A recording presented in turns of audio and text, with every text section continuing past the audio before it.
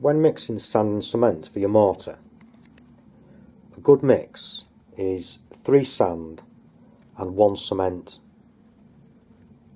So whether that's in a small tub like that, 3 sand, 1 cement, or a bucket, it's 3 sand and 1 cement. Out the two, the cement is more expensive. If you start to bulk it out with the sand, then you'll end up with a weak mix which will not last. Now if I am mixing any mortar, then this is the plasticizer that I use. Pretty good stuff, and you do notice the difference when it's in there, and again improves durability. So I do always have some sand and cement. Just working outside, the amount of times I've been asked while I'm on my ladder, I've been asked, while you're up there, is there any chance you could, take a look at that bit of pointing, and little bits and bobs like that. Doing anything myself, I've always got a bit there.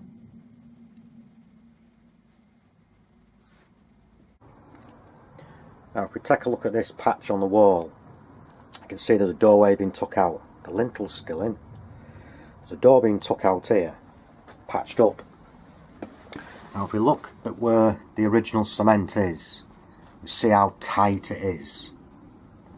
And then we look at the structure of the cement on this one, very gritty. So it's crumbling away there, flaking away there. Whereas this is a lot harder, different. It'll be a stronger mix. So if your cement is failing your mortar, then it's going to be really 2 things.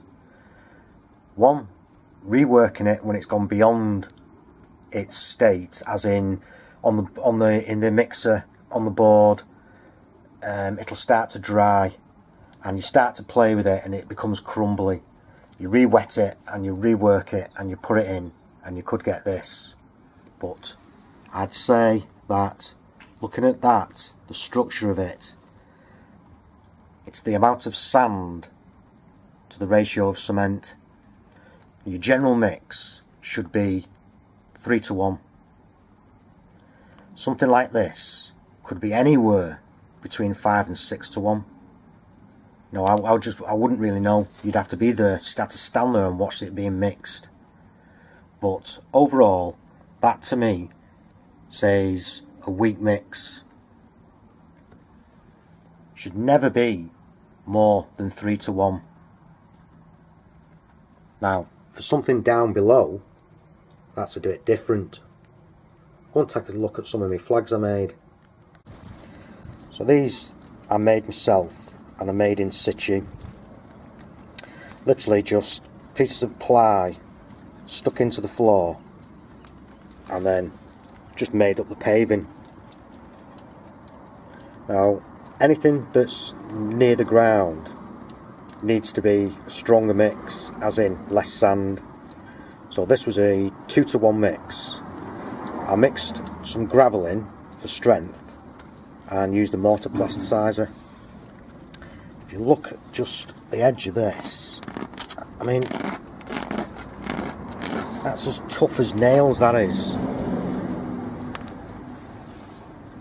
And this is near the ground. So mortar mixes low down like this, 2:1.